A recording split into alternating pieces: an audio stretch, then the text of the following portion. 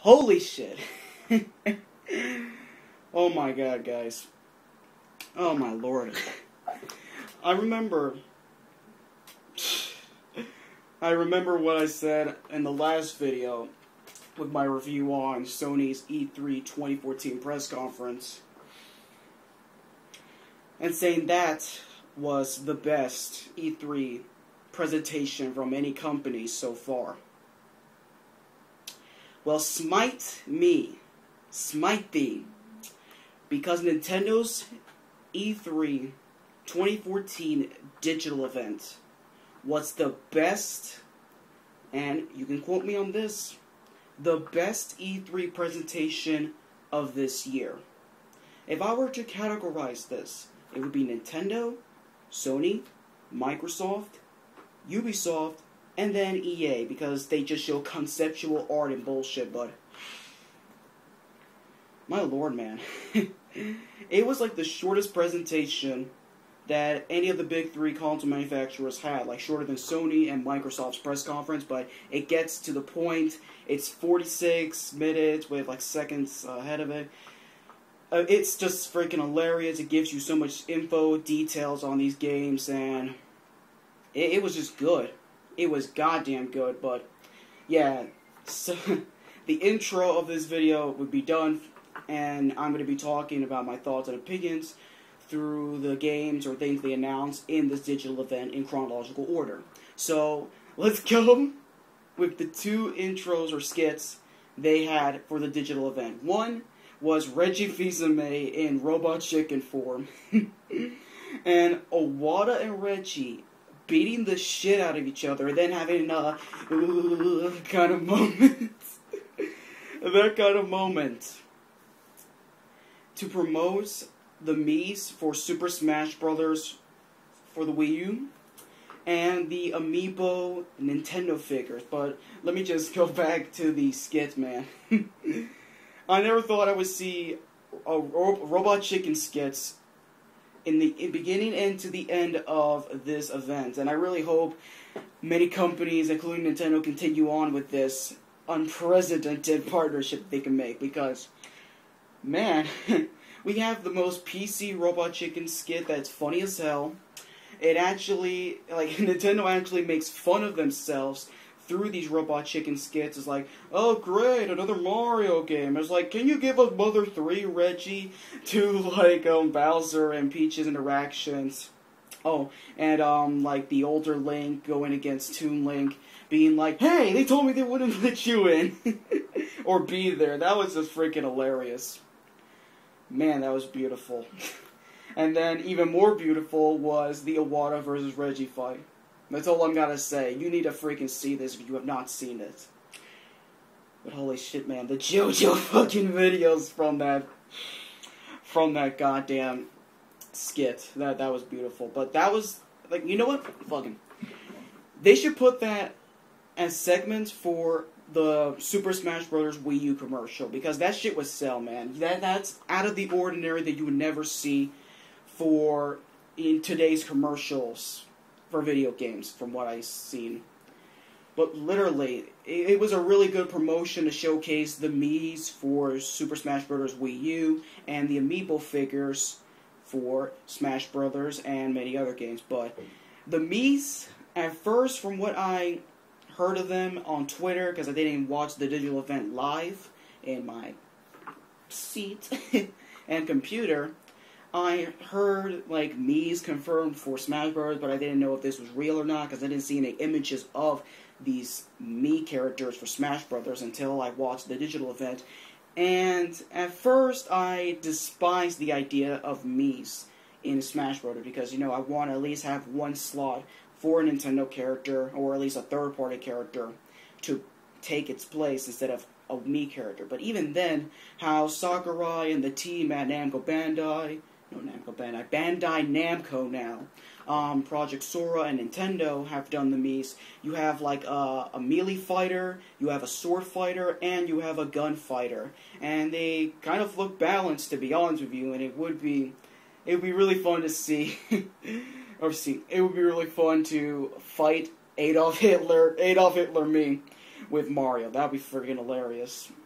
But yeah, the Mii's aside, we then at least go for the amiibo figures. And at first, and first impressions from a lot of people from what we heard, is these amiibos would be sort of like Skylanders / Disney Affinity figures, where we have to buy each figure, and these figures would be like the DLC characters in some sorts. But it's not like that. They have to at least clarify the amiibos like after the digital event. But basically, amiibos are basically sort of like harder training bots. Like you basically, like where's an example? You know what? Fucking let me take this example. Pretend this is amiibo, right? This nice, snow globe of Jack Skeleton, right? You put this like in that square corner of the Wii U gamepad.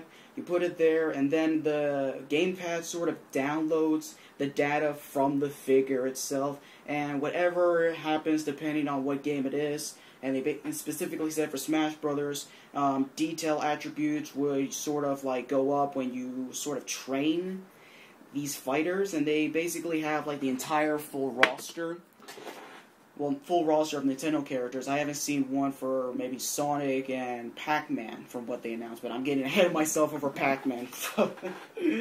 But anyhow, the amiibos, they look nice and they got a lot of detail in them. I can't wait to get the Mario, the Luigi, the Little Mac, the Sonic, and the Mega Man figures themselves. And maybe the others, but overall I want those 5 figures the most. But anyhow, the amiibo feature will be not just for Super Smash Bros. Wii U, but it will also be for Mario Kart 8, which is the current Wii U game that is going to have this upcoming feature. Captain Toad Treasure Tracker, Mario Party 10, and Yoshi's Woolly World, or how I like to pronounce it, Wally World. Because fuck it, I'd like to go for that. And many more games that they haven't announced yet for the NFC figures. They're going to be launching for, I believe Reggie said, the same day as Smash Bros. For the Wii U. But the NFC, like, reader for the Nintendo 3DS is going to come, like, next year. So maybe the 3DS version of Smash Bros. Is going to have that feature as well. But Christ, man, I said so much details out of the games mentioned for Amiibo that I'm out of the game. Well, yeah, let me just... Hey, man. Going over it. They showcase, like, new footage for the epic Yoshi Yarn sort of game, but it now has an official title, like I said earlier, Yoshi's Woolly World. And let me tell you something, that game looks beautiful as hell. It's got an art style, it's in 3D, it has, like, this cute aesthetic, like like a yarn. And, man, it's like Yoshi's Island, but with, like, Kirby's Epic Yarn, then mixed with HD and, 3D, because it's not like a 2D sort of yarn aesthetic that Kirby's Epic Yarn had for the original Wii. And it's going to be released for, like, oh, no, wait, let me get out my details. There's going to be, like, 2-player co-op for this game, and, man, my brother and I are going to have so much fun with this. But anyhow, let me get back to what I was about to say. Yoshi's Woolly World will be announced for our 2015 release date. So I'm going to at least be excited to get that game next year. And as I mentioned earlier, alongside Yoshi's Woolly World is Captain Toad Treasure Tracker, which is basically Nintendo, like, making the mini-games from Super Mario 3D World, where you play as Captain Toad and you go through these 3D World-esque mini puzzles to go from. And now Nintendo is basically making a full game out of these mini-games. So it really is nice to see something that I actually did like to play in Super Mario 3D World and to actually have it as a full game. Now, from what I got the details and information of Captain Toad Treasure Tracker, it's basically going to have a retail release and an eShop release. So it really is going to be fun, because that box art for that Captain Toad, though, it looks beautiful. And the game's release date will be for holiday 2014, so that'll be a nice game to get alongside Super Smash Bros. Wii U. And then... that sell the Wii U, though? That sell the Wii U, though? Oh my fucking god. Man, Anuba, when he snapped his fingers, and then you saw that beautiful, beautiful ass landscape with Link and his horse, and then just, oh lord, man. Wait, let me just do a Banderas.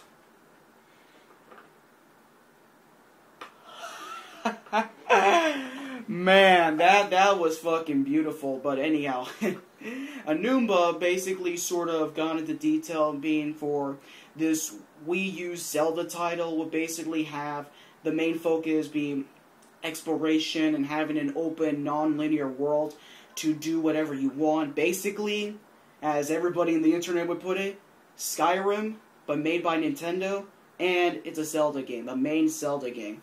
So that's at least something to go by. And for what the graphics are, they sort of look like a mix of Wind Waker HD and Skyward Sword on the original Wii.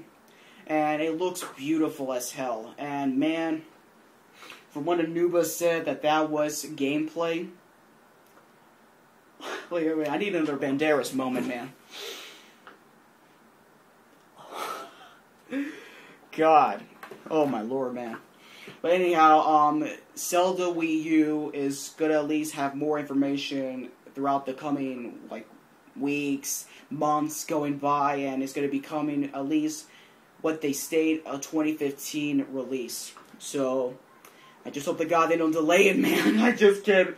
Man, I need to quench my thirst for Zelda, man. Thank God I got Wind Waker on that Wii U, thanks to Mario Kart 8. So anyhow, rumbling aside, they showed like a live-action trailer with gameplay segments of Pokemon Omega Ruby and Alpha Sapphire for the Nintendo 3DS, and they showcased like the gym leaders, the redesigns of the redesigns of Team Magma and Team, I believe, Aqua. Don't say I'm wrong in like the comment below if that's not the blue evil team's name again, because I kind of like. Oh, my head's a little bit spinny. They showed like the Mega Evolutions of the 3 starter Pokemons for the Hoenn region, and then they showed like the Mega Evolution of Kyogre and Groudon, and man, I need a fucking 3DS. Hey man, mouthful. The Pokemon Omega Ruby and Alpha Sapphire is going to have a release on North America on November 21st in 2014. And don't quote me on this, but it might be the same day as that Halo Master Chief Collection for the Xbox One. Anyhow, I'm going off topic for Xbox One. They showed a new trailer for the action-packed Bayonetta 2. Looks beautiful as hell, man. I'm going off topic. I'd like to see that footage that they showed for that new Bayonetta 2 trailer in 60 frames per second, because I need a jizz on that, man. But yeah.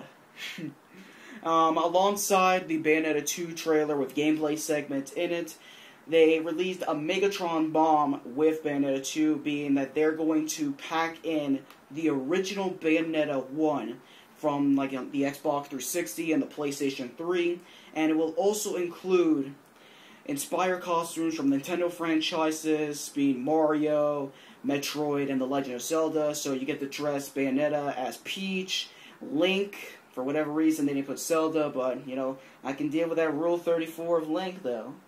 And Samus Aran. That's at least something. And the game will also have some bits like the coins from Mario and the rupees from Zelda. So I just can't wait for that. And that's just a freaking deal. You get to have 2 games in one, and that one game is going to be 1080p, 60 frames per second. I hope it is. And they're going to pack in a new game within this franchise, and it will have some aesthetics from the first game. So that's new aesthetics added into the new game. So that's at least something. So Bayonetta 2 will be having a release sometime in October 2014 for that Wii U. They showed like more details from the Zelda / Dynasty Warriors crossover title that Tecmo Koei and Nintendo are doing. Hyrule Warriors. They released Zelda and her, mechanics with her bow, and Minda from Twilight Princess. She looks fantastic as hell with her moves in the hand, and that might be the only Dynasty Warriors game that I will buy in full retail. That's how it might be. I don't give a fuck what any of you want to put as Zelda skin Dynasty Warriors. I don't give a fuck, man. That's just something.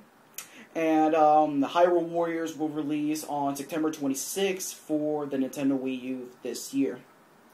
And they released... Well, they showed a trailer for Kirby's Rainbow Curse, being a sequel to the Nintendo DS game Kirby's Canvas Curse, which will basically sort of have the same navigational controls as the DS title, but you're going to use the Wii U gamepad, and you get to draw rainbow lines and maneuver Kirby as like a ball throughout the levels as Canvas Curve. And, I was hype, but then it went down for Rainbow Curse, because, I'm just biased for wanting a full 3D Kirby game. I just want that shit. But anyhow, it's going to be released sometime within 2015. Might be a digital title. I'd be surprised if it releases in retail. But if it is released in retail, that thing better be $30 to $40. Just saying. They showed a trailer for Monolith Soft's X, which is now have an official title, Xenoblade Chronicle X. And, there's some details of the characters, not quite looking that good, but the mechs, they look nice in their details, and the world does as well. And I just jizz myself when I see those freaking mechs, man. But yeah, Xenoblade Chronicles X will be releasing sometime within 2015, so that's another ass game that I am definitely gonna play on that Wii U. Let me go out of it. They showed a trailer for the leaked Mario Maker for the Nintendo Wii U. You basically can make Mario levels from the original Super Mario Bros. On the NES and New Super Mario Bros. For I think the DS or at least the Wii version of it. You can make your own levels out of that, and it's gonna be fun as hell to make my Mario levels and make the troll ones. All the original Super Mario Bros. 2.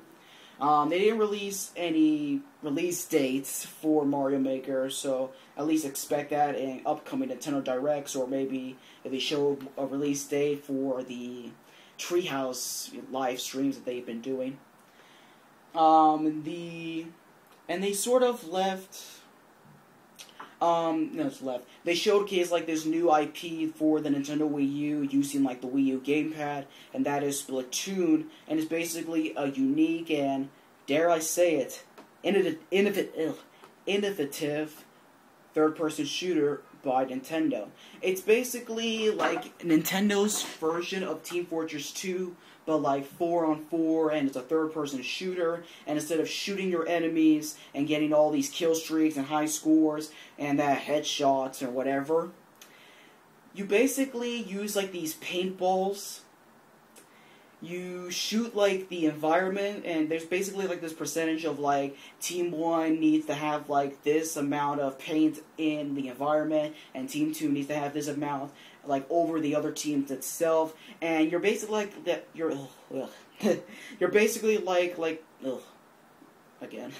you're basically these squid girls that basically when you make paint on the ground, you basically turn into a squid, and you maneuver on the environment, turn back into a girl, and then shoot the paint again in order to complete the objective. Man, I just said that right now if I'm on fucking drugs. And that drug may be the Nintendo drug. But anyhow, they didn't release any dates for Splatoon, but I've been seeing some streams of Splatoon from the Nintendo Treehouse live streams, and that game looks fun as hell. I can't wait to play that. That's another third-person shooter that might be worthwhile to look. And at the end of this digital event, Miyamoto teased like the leaked Star Fox Wii U. Ooh, oh shit!